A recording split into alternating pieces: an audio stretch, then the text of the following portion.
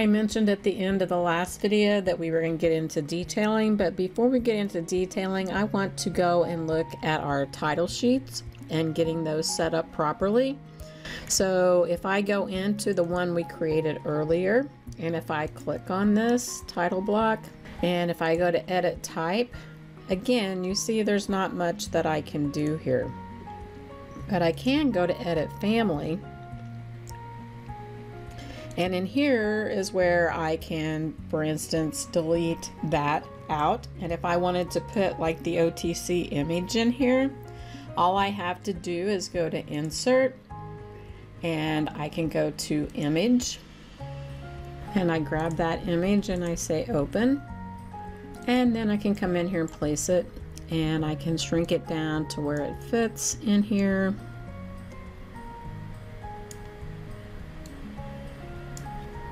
And I can make sure that it's centered, etc. So I can have that in there. So now you see we have the OTC logo in here. And again, I could come in here and modify this. I could type in otc.edu. Once I get the basic elements changed in the title block, then I just click on load into project and close.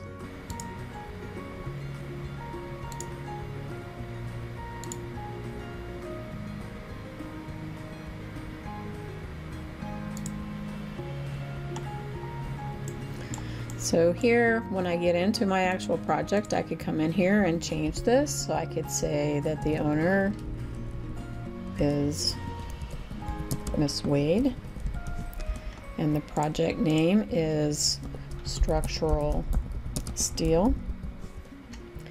And I can name this sheet. I can give this another name if I want to. Let's call this small structural building. And then I can give it a project number. I can give it an issue date.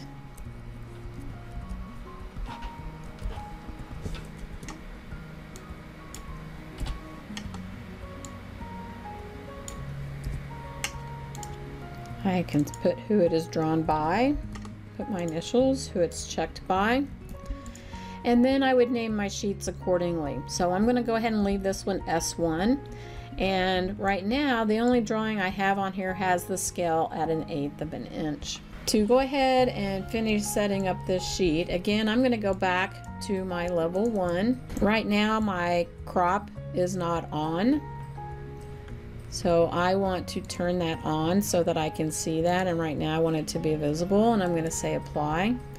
And I want to go ahead and in this case I'm going to pull these elevation marks out of here so that I don't see them in my drawing.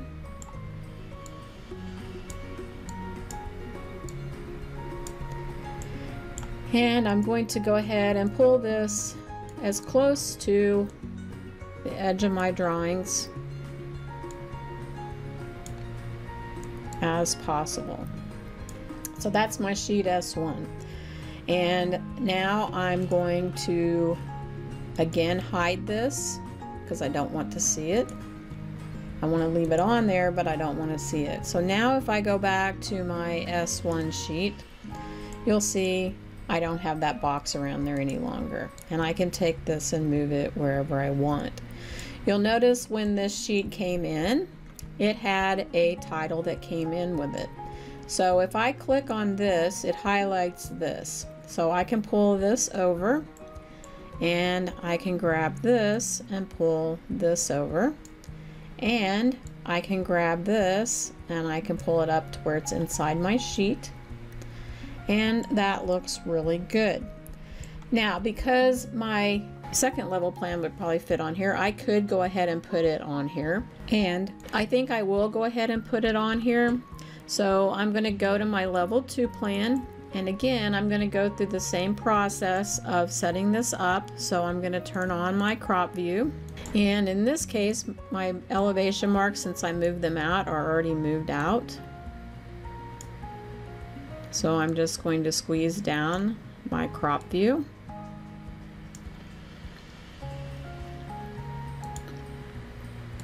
And then I'm going to go back and leave my crop view on, but turn the visibility part off. Now I'm going to go to my S1 sheet. And now I'm going to drag my level 2 into here.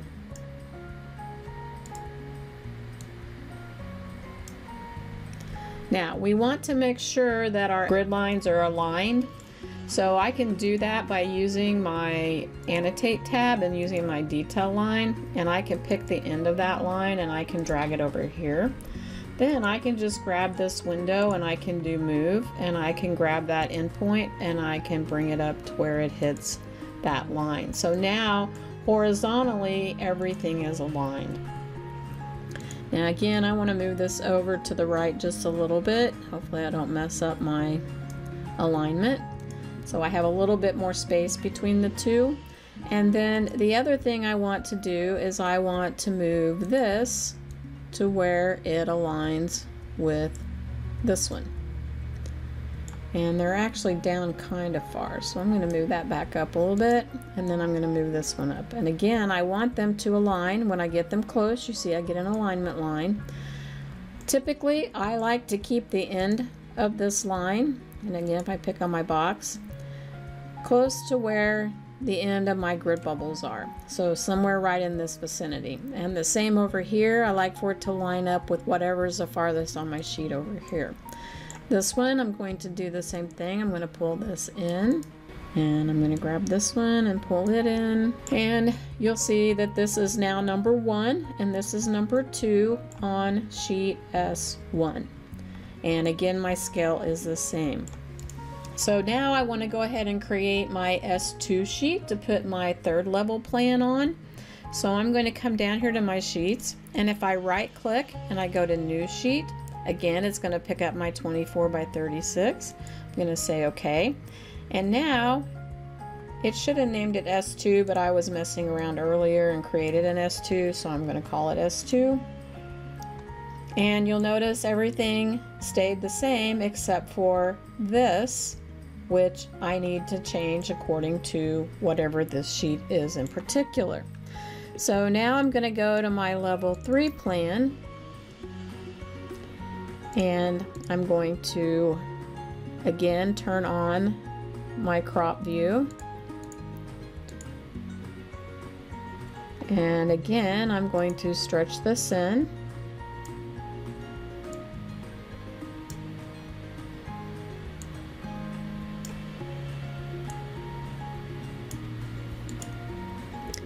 And again, now I'm going to turn the visibility of that off, and I'm going to say apply. And now I'm going to go to my sheet S2. And now I'm going to drag my S3 sheet into here, or my S3 level.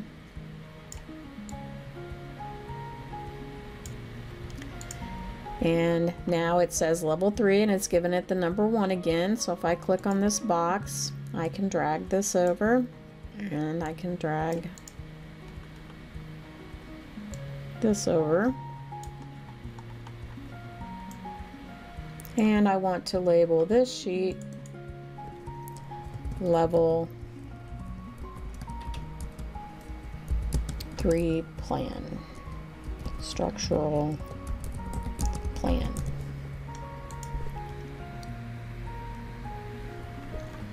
So now I very quickly have set up 2 of my sheets. I need to go back to sheet S1 because I named that incorrectly. This should have been first and second level structural plan.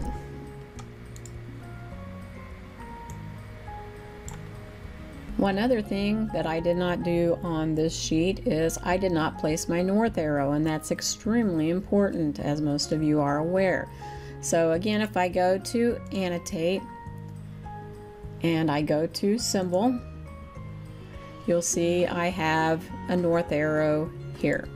So if I just click on that and I bring it in, I like to put it on each plan. So I'm going to place one there. And I'm going to place one right there. Now I have completed this sheet. Again, I want to match this, so I'm going to say third level structural plan. So now I've got those set up on there. The other thing that I can do is I can now create and place my sections that we did on here. So on this sheet, I should have adequate room to place my section number 1.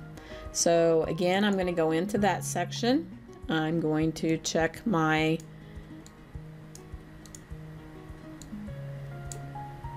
visibility. And again, we made that one pretty tight. I'm going to go ahead and stretch this out to here.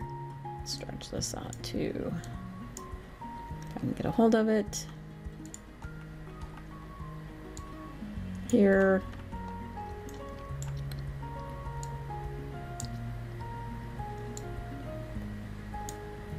And here. And now again, I'm going to uncheck that. And I'm going to go back to my sheet S2. And I'm going to take that section and now I'm going to drag it onto my sheet. And that fits on there very well. And I can move it down, or I can leave it in the middle, however I want to do it.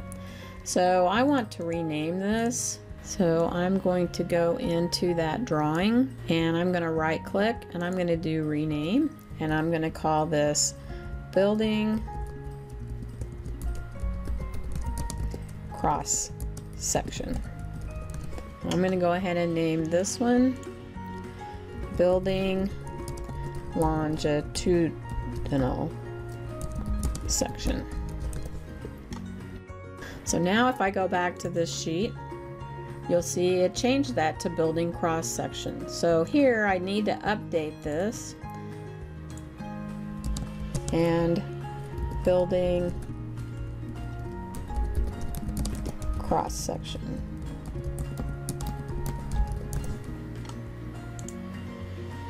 And that doesn't really fit in there. So I may want to do some modification to that. Let's do third level, and we'll just leave out structural, and we'll see if that will fit. Not quite. So let's do an abbreviation of building. And again, I could go modify my title block, but there, I got it in there, and it gets the point across. Before I move on, again, I must add my north arrow. So again, I'm going to go to symbol, and I still have north arrow selected, so I'm going to choose that. And I'm going to come in here and place that in this location. I do not need a north arrow for my section. North arrows are only on plan views.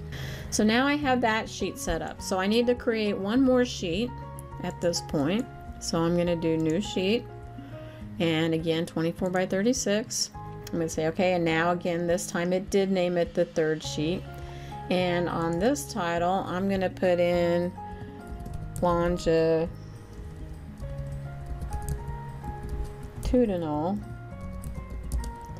building section. And I'm going to go back to that building section, and again I'm going to turn back on my visible area, and I'm going to go ahead and drag this down and drag this over, drag that up, drag that over. These guys really could be a little closer over here.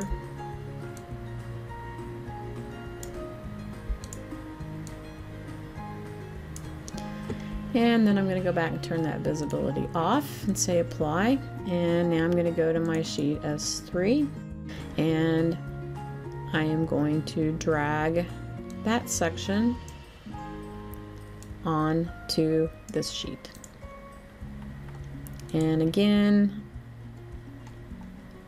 I can zoom in here and move that over, move that over. And now that sheet is set up. So now we are ready to actually get in and do the detailing. So we'll do that in the next video.